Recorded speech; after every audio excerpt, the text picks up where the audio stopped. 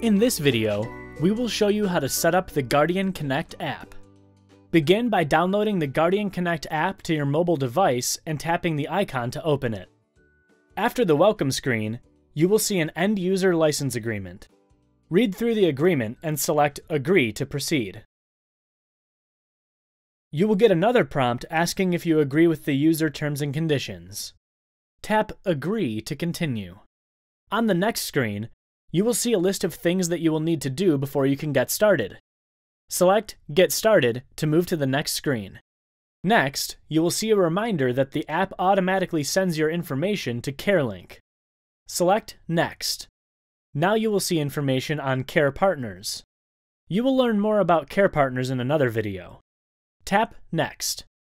On the next screen, you will need to log into your CareLink account. If you do not have an account, tap on Don't have a CareLink account yet and follow the instructions on screen.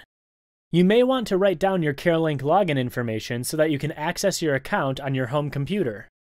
After logging into your CareLink account, the app will ask you to pair your transmitter. Place the transmitter on the charger and tap Next. The next screen will tell you to remove the transmitter from the charger to begin pairing. The green light on the transmitter should begin to flash. Next, tap Search. Your app will ask you to confirm the serial number of your transmitter. Confirm that the serial number on the screen is the same as the one located on the back of your transmitter, tap the serial number on the app screen, and select Pair. You will receive a pop-up message for a Bluetooth pairing request. Tap Pair to continue. You will see a confirmation screen once the device has been paired. Select OK to continue. After your transmitter finishes successfully pairing, your app will ask you to select which carb unit to display. Select your desired unit and press Next. Carefully read the next screen for information on the limitations of sensor glucose values and press OK. Select Agree to continue. On the next screen, you will have the option to start a new sensor, or you can skip this section and insert the sensor later. If you choose to insert the sensor now, select Yes and refer to the instructions on the Guardian Sensor 3 insertion video.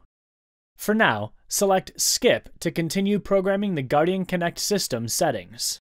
Next, you will be reminded that the Guardian Connect app will send alerts to your mobile device. Tap Next to continue and select Allow to turn on Guardian Connect notifications. Keep in mind, your app must be open or running in the background to receive notifications or alerts. The next screen reminds that Guardian Connect will always play a tone, even if your phone is set to silent. This is to ensure you will always receive your sensor glucose alerts. Select Next to continue. The next screen reminds you that you will always receive an alert when your sensor glucose reaches 55 mg per deciliter. Tap Next. Now you will have the option to set up your sensor alerts. Your healthcare professional will work with you to decide what your initial settings will be and will help you adjust them as you continue to use the Guardian Connect system. If you do not have this information from your healthcare provider, select Skip. Otherwise, select Set Up Alerts. The Alerts settings screen is where you will set up all of your alerts and notifications. More information on how to set up these alerts can be found in your user guide and online on the Medtronic support page.